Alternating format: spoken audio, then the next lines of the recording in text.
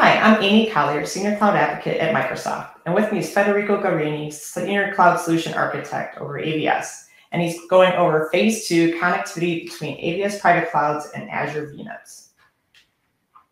So on the agenda, we're going to go on the second design and the approach through the network design guide, connectivity between AVS and Azure VNets, how to connect on premises to Azure into AVS, and then some security options. So Federico, let's talk about that second design area covered by the guide. Sure, Amy. So the second design area is connectivity between AVS private clouds and Azure virtual networks. Designing connectivity between AVS private cloud and Azure VNets is a relatively straightforward task. There are two options, and which one to use is dictated by the design choices made for the previous design area, which we covered in the previous video, connectivity to on-prem sites.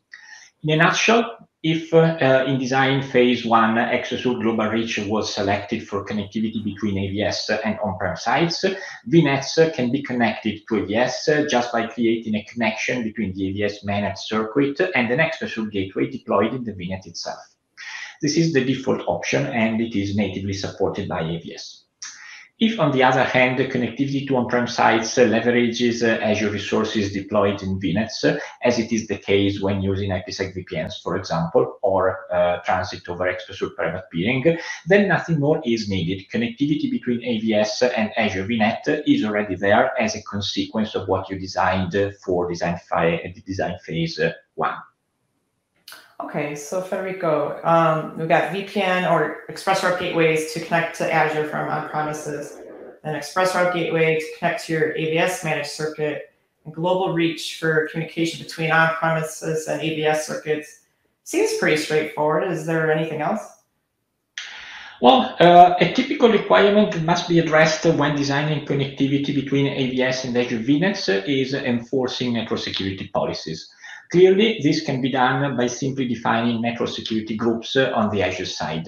However, most enterprise customers want to leverage firewalls that they run in Azure, either Azure Firewall or third-party NVAs. The guide covers this scenario and provides instructions on how to configure routing in the VNet to make sure that traffic between AVS and Azure resources in the VNet goes to the firewall when entering the VNet through the managed Exposure circuit. Okay. Great. Thank you again, Federico, for that straightforward explanation for connectivity between the AVS private cloud and Azure VNets. Now in phase 3, we're going to see how to design for inbound internet connectivity for the Azure VMware solution. Thanks again. Thank you, Amy.